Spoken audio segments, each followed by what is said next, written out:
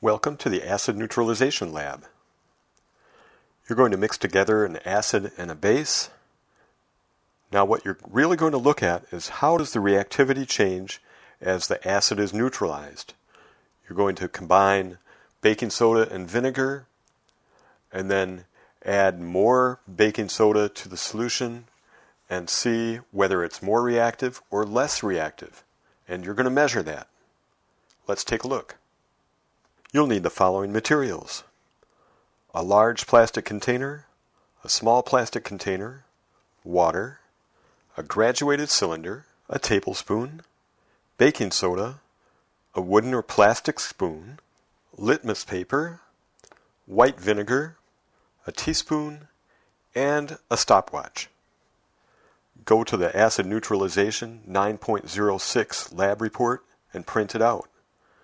You'll write down your results in a data table that has the following columns: components of solution, volume of baking soda water solution, reaction time, litmus color, acid or base. Now to begin this experiment, you're going to do a pre-observation, which you'll find on the first page of the lab. First, put 50 milliliters of vinegar into a container. Then add 15 milliliters or 1 tablespoon baking soda to that solution. See what happens. How long does it continue to react? Wait for the reaction to settle down, then add another tablespoon of baking soda. Will the second reaction be as strong as the first? That's the key to your experiment today. To begin, pour 250 milliliters of water into the large plastic container. Add 2 tablespoons or 30 milliliters of baking soda to the solution and stir with a plastic spoon.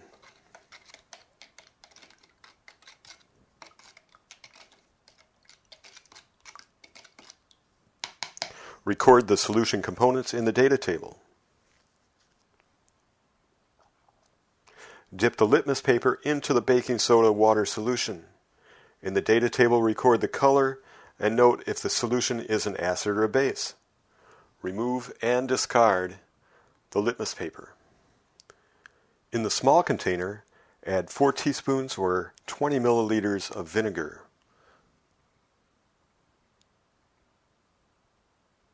There's 1, 2, 3,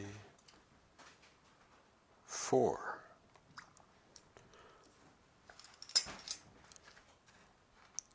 Record the solution components in the data table.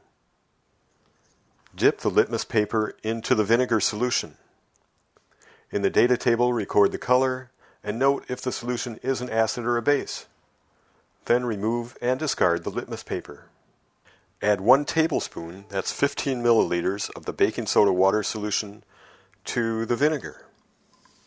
Use the stopwatch to time how long the reaction continues. Continue to time the reaction until you can see through the container without too many bubbles. Record the solution components, the volume of baking soda water solution, that's the total amount of baking soda water solution, and the reaction time in seconds in the data table.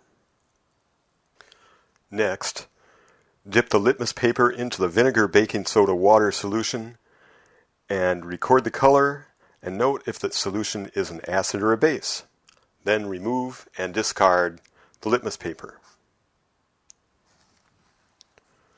Repeat steps 6 and 7, adding the baking soda in 1 tablespoon or 15 milliliter increments.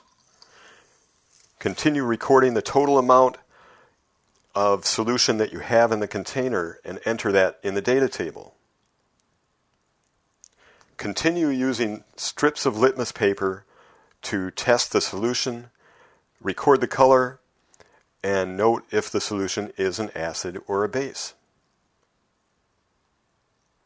Let's analyze the data. You're going to do a graph that plots the reaction time against the amount of baking soda that you added. Compare your results with your hypothesis. What happened as the solution was neutralized? And how is reaction time related to the acidity of the solution?